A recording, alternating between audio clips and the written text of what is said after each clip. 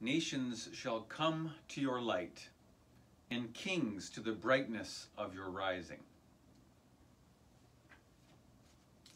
Dearly beloved, the Scriptures teach us to acknowledge our many sins and offenses, not concealing them from our Heavenly Father, but confessing them with humble and obedient hearts, that we may obtain forgiveness by His infinite goodness and mercy. We ought at all times humbly to acknowledge our sins before Almighty God, but especially when we come together in His presence to give thanks for the great benefits we have received at His hands, to declare His most worthy praise, to hear His holy word, and to ask for ourselves and on behalf of others those things which are necessary for our life and our salvation. Therefore, draw near with me to the throne of heavenly grace.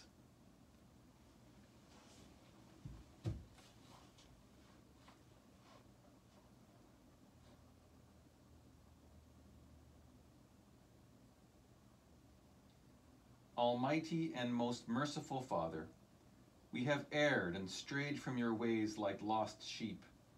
We have followed too much the devices and desires of our own hearts. We have offended against your holy laws. We have left undone those things which we ought to have done, and we have done those things which we ought not to have done. And apart from your grace, there is no health in us. O Lord, have mercy upon us. Spare all those who confess their faults. Restore all those who are penitent, according to your promises declared to all people in Christ Jesus our Lord. And grant, O most merciful Father, for His sake, that we may now live a godly, righteous, and sober life, to the glory of your holy name. Amen.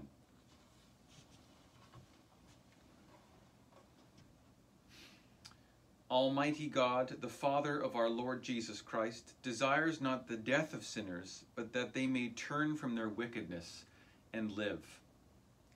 He has empowered and commanded His ministers to pronounce to His people, being penitent, the absolution and remission of their sins.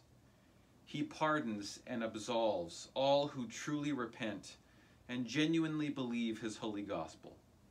For this reason we beseech Him to grant us true repentance and His Holy Spirit, that our present deeds may please Him, the rest of our lives may be pure and holy, and that at the last we may come to His eternal joy, through Jesus Christ our Lord. Amen. O Lord, open our lips, and our mouth shall proclaim your praise. O God, make speed to save us. O Lord, make haste to help us. Glory be to the Father, and to the Son, and to the Holy Spirit, as it was in the beginning, is now, and ever shall be, world without end. Amen. Praise the Lord. The Lord's name be praised. O gladsome light, pure brightness of the ever-living Father in heaven, O Jesus Christ, holy and blessed, now as we come to the setting of the sun, and our eyes behold the vesper light, we sing your praises, O God, Father, Son, and Holy Spirit. You are worthy at all times to be praised by happy voices, O Son of God, O Giver of life, and to be glorified through all the worlds.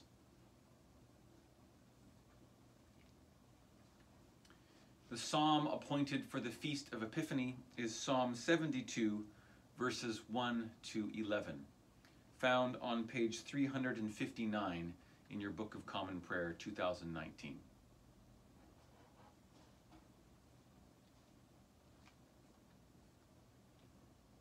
Give the king your judgments, O God, and your righteousness to the king's son. Then shall he judge your people with righteousness, and defend the poor with justice. The mountains also shall bring peace, and the little hills righteousness to the people. He shall vindicate the poor among the people, defend the children of the poor, and punish the wrongdoer. They shall fear you as long as the sun and moon endure, from one generation to another. He shall come down like the rain upon the mown grass, even as showers that water the earth. In his time shall the righteous flourish, even an abundance of peace, so long as the moon endures. His dominion shall be also from one sea to the other, and from the river unto the world's end. Those who dwell in the wilderness shall kneel before him. His enemies shall lick the dust. The kings of Tarshish and of the isles shall give presents. The kings of Arabia and Seba shall bring gifts. All kings shall fall down before him. All nations shall do him service. Glory be to the Father, and to the Son, and to the Holy Spirit, as it was in the beginning, is now, and ever shall be, world without end. Amen.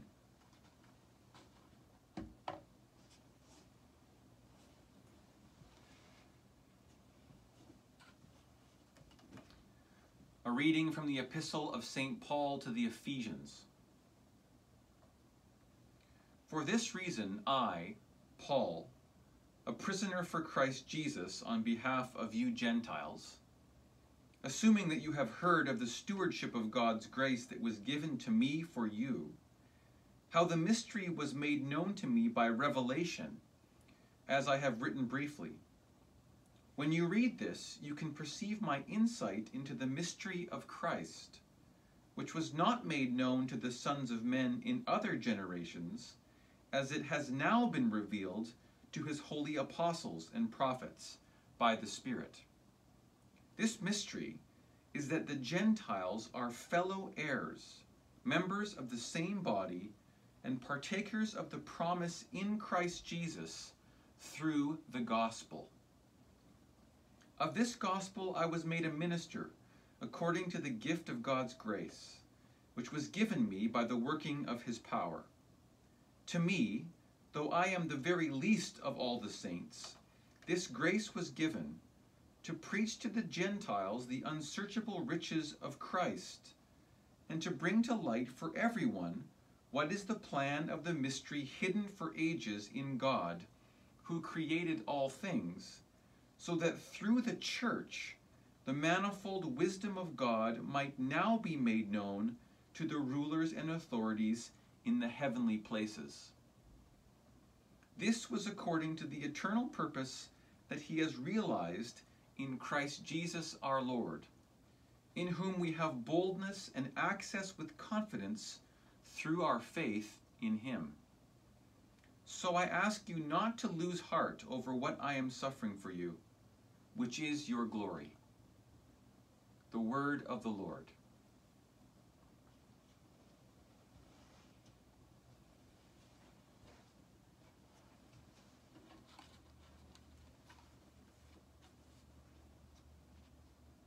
My soul magnifies the Lord, and my spirit rejoices in God my Savior. For he has regarded the lowliness of his handmaiden. For behold, from now on all generations will call me blessed. For he that is mighty has magnified me, and holy is his name. And his mercy is on those who fear him, throughout all generations. He has shown the strength of his arm. He hath scattered the proud in the imagination of their hearts. He has brought down the mighty from their thrones, and has exalted the humble and meek. He has filled the hungry with good things, and the rich he has sent empty away. He, remembering his mercy, has helped his servant Israel, as he promised to our fathers, Abraham and his seed forever. Glory be to the Father, and to the Son, and to the Holy Spirit, as it was in the beginning, is now, and ever shall be, world without end. Amen.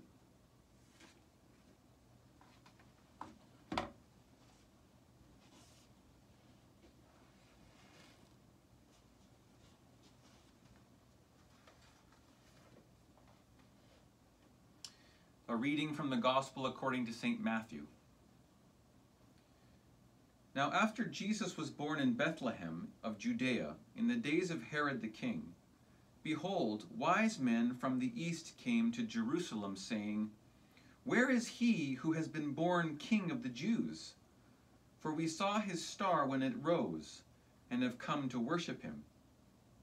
When Herod the king heard this, he was troubled, and all Jerusalem with him. And assembling all the chief priests and scribes of the people, he inquired of them where the Christ was to be born. They told him, In Bethlehem of Judea, for so it is written by the prophet, And you, O Bethlehem, in the land of Judah, are by no means least among the rulers of Judah, for from you shall come a ruler, who will shepherd my people Israel. Then Herod summoned the wise men secretly, and ascertained from them what time the star had appeared. And he sent them to Bethlehem, saying, Go and search diligently for the child, and when you have found him, bring me word, that I too may come and worship him. After listening to the king, they went on their way. And behold, the star that they had seen when it rose went before them until it came to rest over the place where the child was. When they saw the star, they rejoiced exceedingly with great joy. And going into the house, they saw the child with Mary his mother, and they fell down and worshipped him. Then, opening their treasures, they offered him gifts, gold and frankincense and myrrh.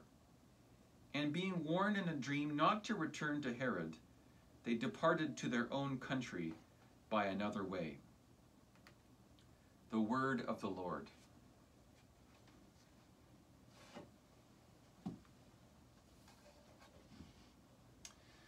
This mystery is that the Gentiles are fellow heirs, members of the same body, and partakers of the promise in Christ Jesus through the gospel. In the name of the Father, and of the Son, and of the Holy Spirit. Amen. On this Feast of Epiphany, we commemorate a great mystery that has been revealed. That's what Epiphany means, a mystery revealed. This mystery is represented by the adoration of the Magi, but that event is not the mystery itself. The Magi serve as an icon or a symbol of a much deeper epiphany. To find out what that is, we need to look at today's epistle from Paul's letter to the Ephesians, specifically Ephesians 3, verse 1 to 13. Verse 6 gives us a perfect summary of the Epiphany. Here it is again. This mystery is that the Gentiles are fellow heirs, members of the same body, and partakers of the promise in Christ Jesus through the gospel. For us today, this seems like no great revelation, as almost all of us, at St. Timothy's at least, are non-Jewish Christians. But for the first believers, this epiphany would have been a huge deal. Remember, all of the first Christians were Jews. Jesus was a Jew. His blessed mother and brothers were all Jews. All the apostles were Jews. As members of the Jewish faith, their identity as the people of God came from three main factors. One, their national history with all of its cultural associations, especially the Passover event. Two, their observance of the law of Moses in all of its bewildering array. And three, their practice of circumcision. The religion of the Jews was, from time immemorial, wrapped up together with these national and racial markers. But now, the great epiphany that Paul is writing about in Ephesians is that the Gentiles, that is, people with no national or cultural connections with Judaism, who do not observe the law of Moses and are not circumcised, have been fully incorporated into the people of God through the gospel of Jesus Christ. Paul uses the strongest language he can here. Believing Gentiles are not almost part of God's family, nor do they make up a kind of lower class of believers. They are, as Paul says, fellow heirs, members of the same body, and partakers of the promise in Christ Jesus through the gospel. Now, the thing that makes a person a full member of God's people is not a particular national culture, law, or ritual. It is the life, death, and resurrection of Jesus Christ, the fulfillment of all the law and the prophets. Paul goes on to develop this idea with 3 subpoints. The first comes in verse 5. Paul writes that this mystery of the Gentiles was not made known to the sons of men in other generations, as it has now been revealed to his holy apostles and prophets by the Spirit. Now, it's not as if the inclusion of the Gentiles was not made known to previous generations at all. But it was there in glimpses, as we see in our lessons appointed for today. Listen to the Old Testament lesson appointed for today from Isaiah 60. And nations shall come to your light, and kings to the brightness of your rising. Or from our Psalm 72. May he have dominion from sea to sea, from the river to the ends of the earth. May all kings fall down before him, all nations serve him. Nevertheless, these glimpses remain only glimpses until the fullness of the mystery is fully revealed to his holy apostles and prophets by the Spirit. We read in Acts 10 of an example of one such revelation to the apostle Peter. Remember the story about Cornelius, the God-fearing Gentile? Cornelius sees a vision of an angel who tells him to send for Peter. Meanwhile, Peter is praying on a rooftop and has a vision of a sheet descending from heaven with all kinds of ritually unclean animals on it. A voice from heaven says, "Rise, Peter, kill and eat." As a good Jew, Peter is at first repulsed and refuses, but the voice from heaven says, "What God has made clean, do not call common." After this, Cornelius' men arrive at the house asking for Peter. The Spirit tells Peter to go with them without hesitation. When he arrives at the house of Cornelius, it is full of Cornelius' relatives and friends waiting to hear what Peter has to say. Peter says, "You yourselves know how unlawful it is for a Jew to associate with or to visit anyone of another nation. But God has shown me that I should not call any person common or unclean." He then tells him the story of Jesus, and while he is sharing the good news, the Holy Spirit falls on all who hear the word. This amazed the Jews. The text says, "And the believers from among the circumcised who had come with Peter were amazed, because the gift of the Holy Spirit was poured out even on the Gentiles. For they were hearing them speaking in tongues and extolling God." Then Peter declared, "Can anyone withhold water for baptizing these people who have received the Holy Spirit just as we have?" And he commanded them to be baptized in the name of Jesus Christ.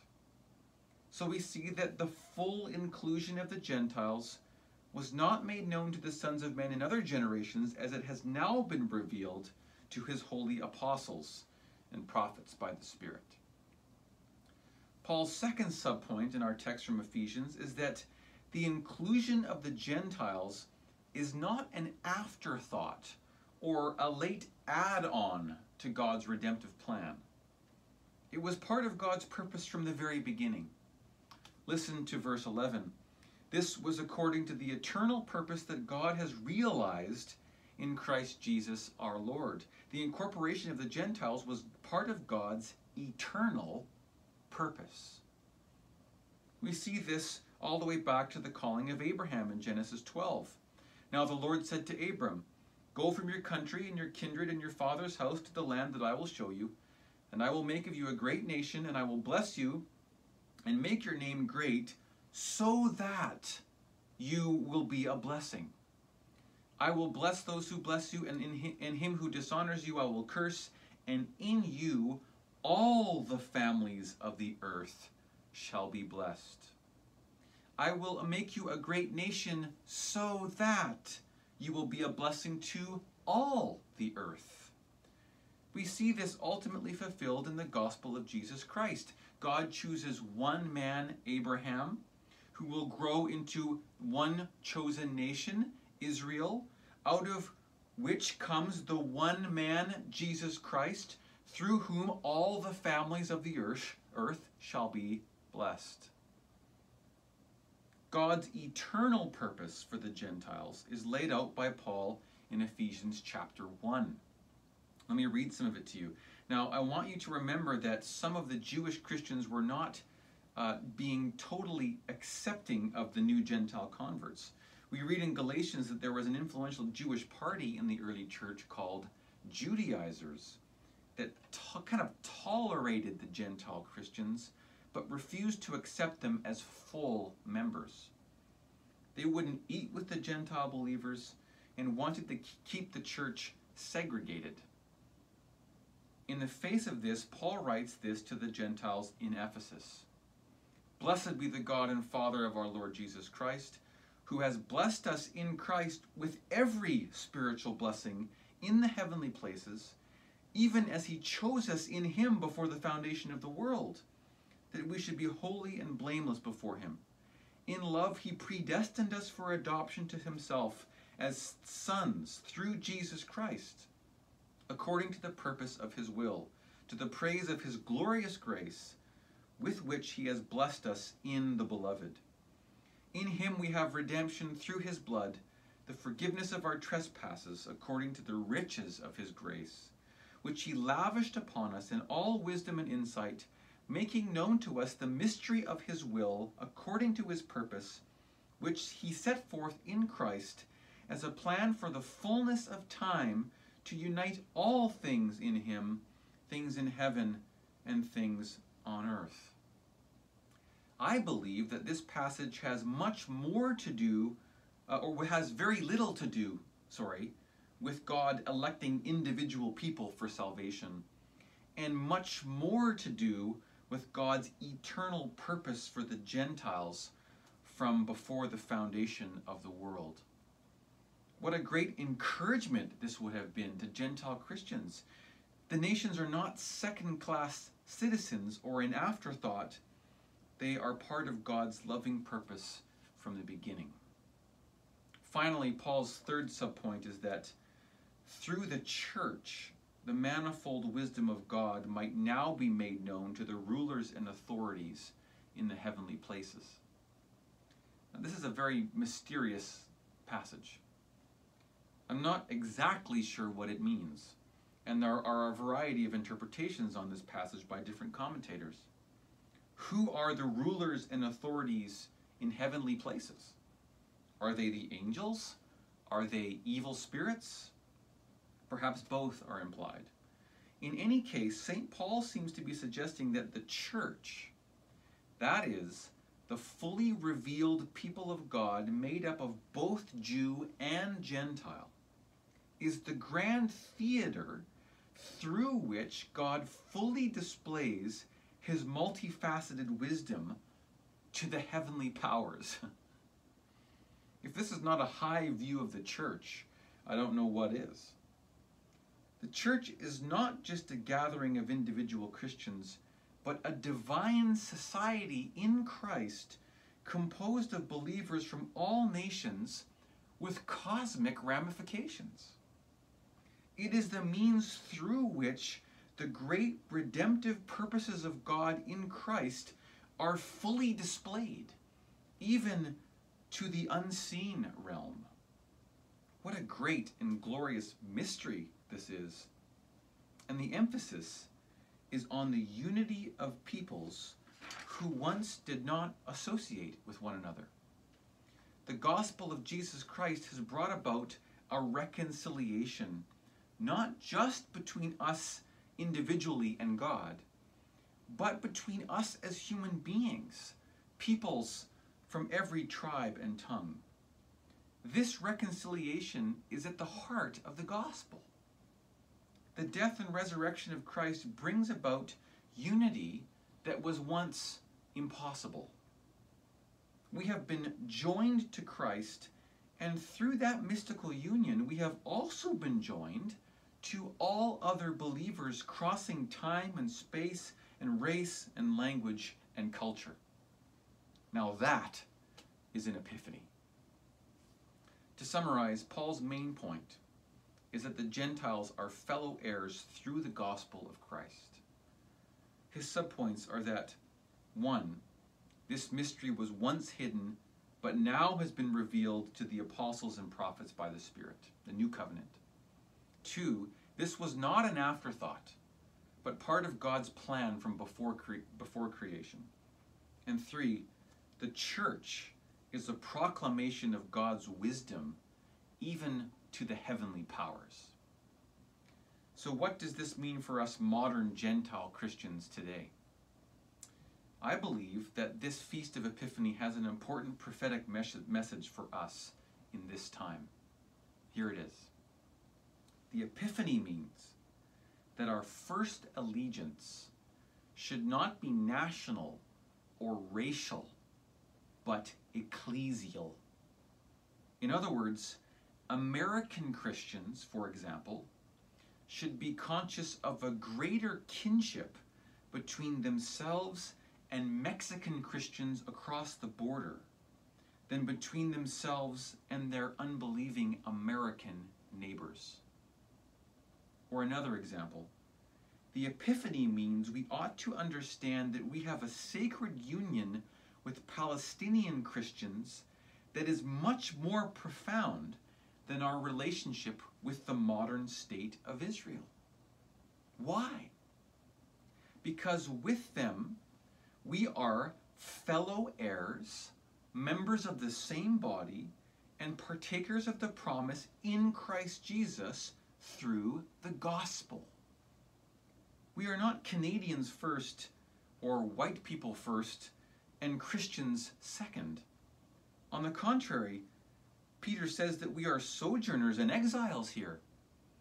1 Peter 2, but you are a chosen race, a royal priesthood, a holy nation, a people for his own possession, that you may proclaim the excellencies of him who called you out of darkness into his marvelous light. Once you were not a people, but now you are God's people. Or as Paul reminds us, our citizenship is in heaven. There can be no stronger bond between peoples than unity in Christ. No nationality or culture or language or race even comes close. Do we think this way? Does this inform our views on immigration, on refugees, on foreign policy, how we vote? This is not a conservative versus liberal or right versus left issue. Do we believe that we have been made one in Christ Jesus or not? And do we think and act accordingly? That's the question for today on this Feast of Epiphany. Amen. Blessing and glory and wisdom and thanksgiving and honor and power and might be to our God forever and ever. Amen.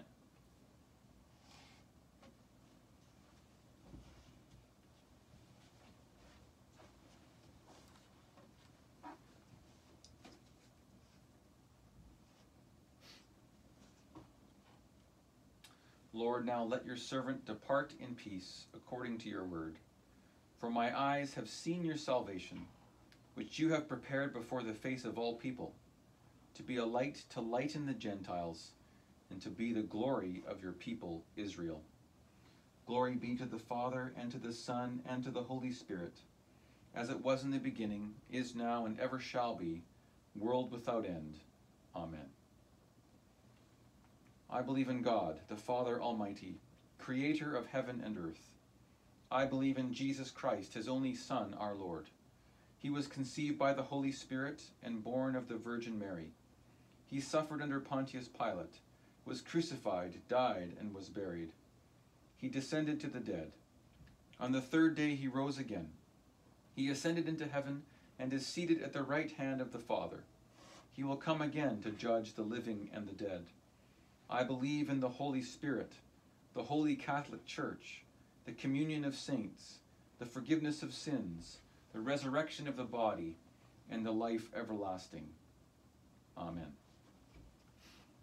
The Lord be with you and with your spirit. Let us pray.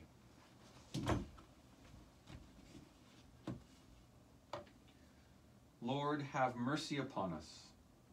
Christ, have mercy upon us. Lord, have mercy upon us.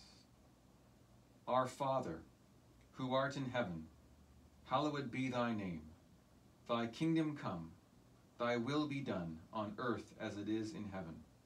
Give us this day our daily bread, and forgive us our trespasses, as we forgive those who trespass against us. And lead us not into temptation, but deliver us from evil. For thine is the kingdom, and the power, and the glory, forever and ever. Amen. O Lord, show your mercy upon us, and grant us your salvation. O Lord, guide those who govern us, and lead us in the way of justice and truth. Clothe your ministers with righteousness, and let your people sing with joy. O Lord, save your people, and bless your inheritance. Give peace in our time, O Lord, and defend us by your mighty power. Let not the needy, O Lord, be forgotten, nor the hope of the poor be taken away. Create in us clean hearts, O God, and take not your Holy Spirit from us.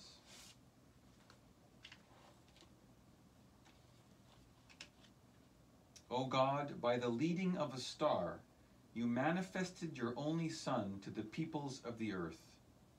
Lead us, who know you now by faith, to your presence, where we may see your glory face to face, through Jesus Christ our Lord, who lives and reigns with you and the Holy Spirit, one God, now and forever.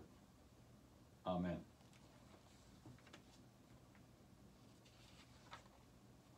O God, the life of all who live, the light of the faithful, the strength of those who labor, and the repose of the dead, we thank you for the blessings of the day that is past, and humbly ask for your protection through the coming night.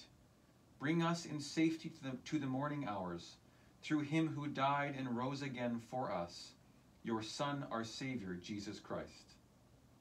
Amen. O God, you manifest in your servants the signs of your presence. Send forth upon us the Spirit of love, that in companionship with one another your abounding grace may increase among us, through Jesus Christ our Lord. Amen. I invite you now to offer your own prayers and thanksgivings.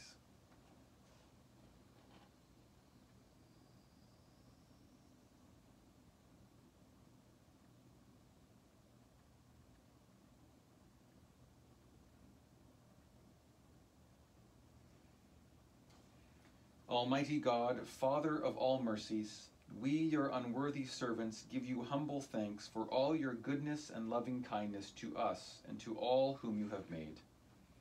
We bless you for our creation, preservation, and all the blessings of this life, but above all for your immeasurable love in the redemption of the world by our Lord Jesus Christ, for the means of grace and for the hope of glory. And we pray, give us such an awareness of your mercies that with truly thankful hearts we may show forth your praise, not only with our lips, but in our lives, by giving up ourselves to your service, and by walking before you in holiness and righteousness all our days. Through Jesus Christ our Lord, to whom with you and the Holy Spirit be honor and glory throughout all ages. Amen. Almighty God, you have given us grace at this time with one accord to make our common supplications to you. And you have promised through your well-beloved Son that when 2 or 3 are gathered together in his name, you will grant their requests. Fulfill now, O Lord, our desires and petitions as may be best for us, granting us in this world knowledge of your truth, and in the age to come, life everlasting. Amen. Let us bless the Lord. Thanks be to God. The grace of our Lord Jesus Christ, and the love of God, and the fellowship of the Holy Spirit be with us all evermore. Amen. Well, thanks for joining me for this service of evening prayer on the Feast of Epiphany. God bless you, and happy feast day.